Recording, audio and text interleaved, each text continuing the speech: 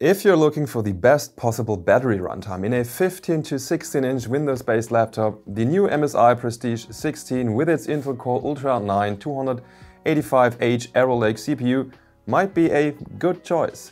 I can't say that for sure, but I think it might be a contender for the world record in battery runtime on idle for a Windows laptop. Since in my test with 20% display brightness, activated Wi-Fi and a dark wallpaper, it actually managed, and I kid you not, 36 hours for the total battery runtime.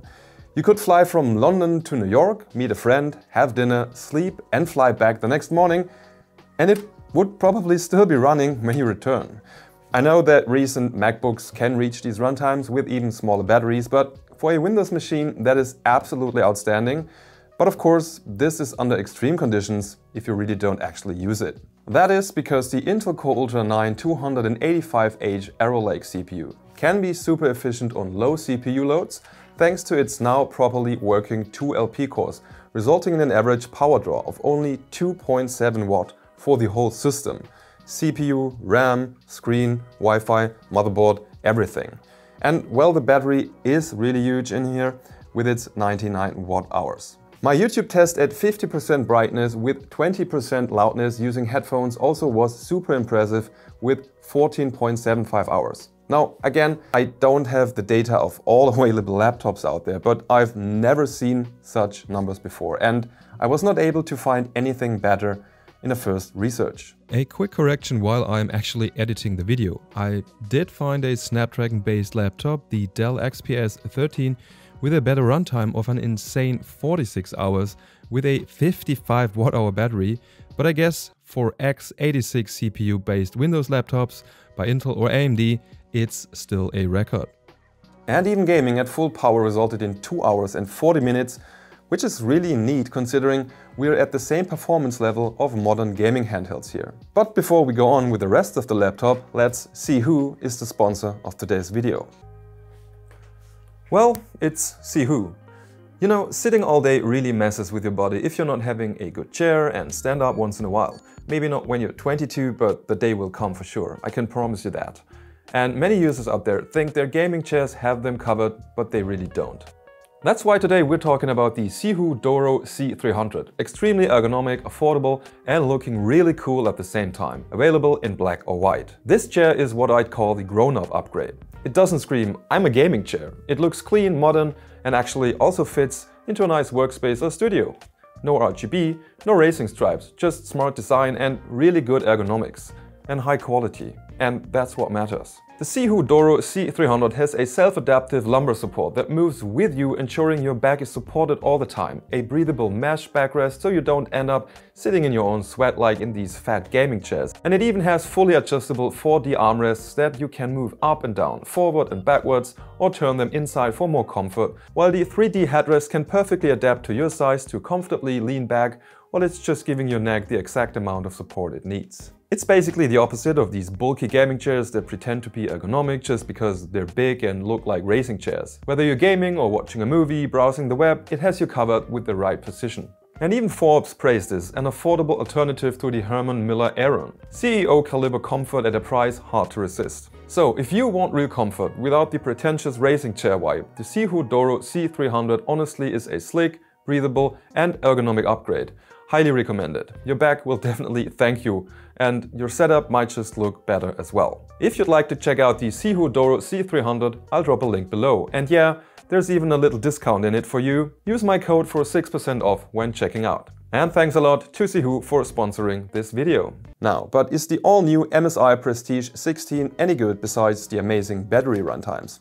Let's have a quick look at the specs first.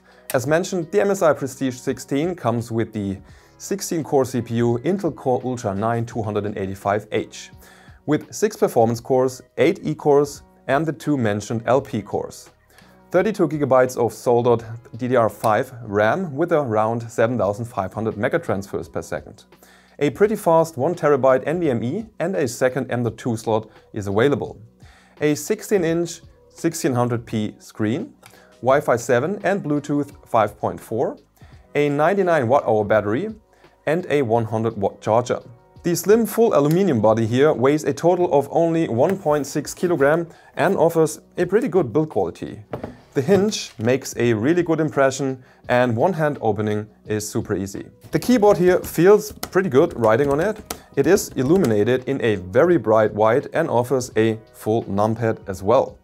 And it also has a fingerprint sensor integrated in the power button. The touchpad is huge and it feels really good using it and sleek and everything, but for my taste it's definitely too far to the left and I actually sometimes executed right clicks when I wanted a left click. Kind of takes some time to get used to it, I guess. Now, the 16-inch 2560 by 1600 pixel 16:10 IPS screen is good, but it's not perfect. It only offers 60 Hz, but the maximum brightness is pretty neat. I've measured around 460 nits and a pretty good color accuracy. 85% for Adobe RGB, 100% for sRGB and 95% for the P3 color space. And I have to point out that the 16-inch 16:10 screen really feels quite big. The speakers are kind of mediocre. The loudness could be louder, missing some bass as with most middle-class laptops, but they are okay. I personally think the port situation here is okayish, since we're getting two USB-C 4.0 Thunderbolt ports and a USB 3.2A port with 10 gigabits and an HDMI port at the back, while we need one of the USB-C ports for actually charging the laptop. But they actually allow to use a neat GPU. And if you're using a dock with power delivery, it's working fine. And on the right side, it actually has a real gigabit LAN port, which is not that often the case with these thinner laptops. A 3.5mm audio jack, and it also has an SD card slot. P.S. This is what the integrated 1080p camera looks like, and this is what the microphone sounds like, and this is what it sounds like when I'm typing on the keyboard while recording. Oh, and it also has Windows login via the webcam or a small webcam at the side next to it. Now, one big problem of the MSI Prestige 16 seems to be the cooling system. Previous reviews have criticized the fact that it has only one fan and it runs really hot, resulting in thermal throttling like immediately after you start a heavy task. And that is true. The performance constantly drops in each Cinebench run I did. Though, with the beefiest laptop cooler that I have, the temperatures are becoming great actually, but the performance still drops. Not as much as before, but it does. And that is because the 55-watt power limit in here, the Intel Arrow Lake CPU, is allowed in the MSI Prestige 16 in the long run. It could also be related to the fact that the USB-C charger here, it's a small one, only delivers 100 watt, which is less than what the system needs under its maximum load when the CPU is shortly boosting to around 75 watt or even more in the beginning. I scored up to 20,994 points in the Cinebench R23 multi-core test and a very high 2,210 for the single-core score. While after 10 minutes, the multi-core dropped to 18,555 points without the external cooler, meaning it's around 13% more in the first run. But even with the perfect temperatures with the cooler, the performance is only slightly better. I mean, to be honest, it's not optimal, but will you notice that when actually working with the laptop performance-wise? No, you probably won't. A 3 to 4% difference in performance is not noticeable. And is the laptop fast enough for office work, content creation and light gaming? Yes, absolutely. It's a really snappy system, it has many cores, you'll be fine for anything except for higher-end gaming and maybe very complex video editing and 3D rendering, of course. But other than that, it's perfectly fine as an everyday laptop for anyone with the need for a strong ultrabook really.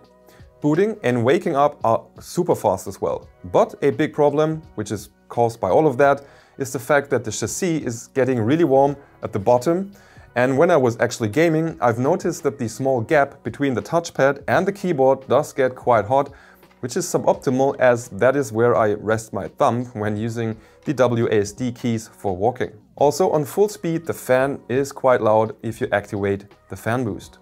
And if you're, for example, gaming on the balanced mode, it's already much quieter, while I did notice some higher pitched sound coming from the fan.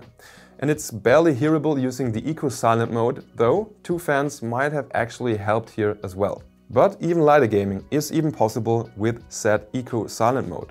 And that way it actually does get super quiet, but for some reason the fan won't turn off completely all the time, even on battery, and even if it only uses the 2.7 watt I've mentioned on idle. But when streaming longer 4K videos, it stays basically unhearable nevertheless. The PC Mark X performance is pretty good, with a maximum of 7,924 points in performance mode, meaning it's going to do a great job in everyday tasks and while working with it. Perfect for office work, coding, you name it. Gaming is possible to some extent, considering it's sporting the new Intel Arc Graphics 140T, which is in fact just very similar to the 140W and therefore amongst the fastest integrated graphics around. In the ballpark and pretty close to the Radeon 890M, while in some games it might even be a bit faster. Check out my video where I compare these two afterwards. One thing I've noticed is that for gaming, the MSI Prestige actually doesn't make full use of the 55 watt TDP for the PL1, meaning I guess the GPU is capped at maybe 20 to 30 watt and the rest is for the CPU, which isn't fully utilized in most gaming scenarios. All tested games for today have been tested at the MSI Prestige's highest performance mode with a fan set to its maximum speed.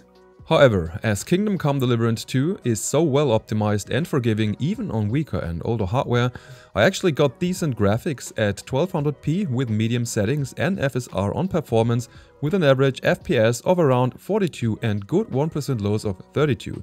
And the game does look really good even on the bigger 16-inch screen and despite running FSR and performance. I mean, it's not as sharp as with the native 1600p, but that would just be too much for this integrated GPU to handle with more than like 20 FPS or so. I tested Hogwarts Legacy at 1600p with FSR on ultra performance because otherwise it's a bit nasty to record the gameplay due to issues with the full screen mode. The game does look noticeably blurry that way, but with medium settings the overall experience was alright and I saw an average of 39 FPS with 1% lows of 26, which isn't that bad, actually running through the town of Hogsmeade, flying around a bit and taking a stroll through the castle as well. I mean, if you're not too picky about high-end graphics, you could definitely do some lighter AAA gaming on this thin and light, despite it not having a dedicated GPU. Considering the frame times, the MSI Prestige 16 is doing pretty good here, but as you can see, it actually uses a total of 26GB of RAM, so the big 32GB of RAM here really do help. For CS2, I've set the resolution to 1200p and used FSR on balanced mode in combination with the low settings preset. That resulted in an average of 113 FPS and 1% lows of 65, and it is of course playable even if it's not on a professional level for sure. But with its slower 60Hz screen, it's probably not meant for high-paced FPS gaming anyhow. In Forza Horizon 5, I was using high settings with FSR on balanced at 1200p, which resulted in a reasonable image quality and a pretty stable 60 FPS on average, with 1% lows of 53, and it's definitely enjoyable that way in my opinion. Keep in mind that Intel GPUs aren't exactly shining in this game, but it's actually playable anyhow if you're okay with a fixed and pretty stable 60 FPS on average. So, as a conclusion, I'd say the MSI Prestige 16 is a great laptop for students, coders, or people that really need an unprecedented battery life, as you'll have a hard time finding laptops that will last longer than this one. Build quality, peripherals, and almost everything else is pretty solid as well, and the laptop does feel valuable for sure. You just have to be aware of the heating issues and the single fan cooling system though. But everyday performance is great and it's really snappy with that fast SSD, fast enough for 4K video editing, picture editing, some basic 3D stuff and even AAA gaming if you're okay with turning down the graphics for a better performance. But thanks to its 16 cores and 32GB of RAM, you're really getting a lot of performance. Now the only 60Hz of the screen and the soldered RAM surely might be considered as flaws as well, of course. When this video was recorded, I had no information about the price it will have, but I'll try to provide that in the comments once available. And that's all for today. If you like the content, consider liking or even subscribe to the channel. Thank you. Also, thanks again for watching. See you next time. Don't forget to watch my 890M and 140V comparison next. Bye bye and tschüss.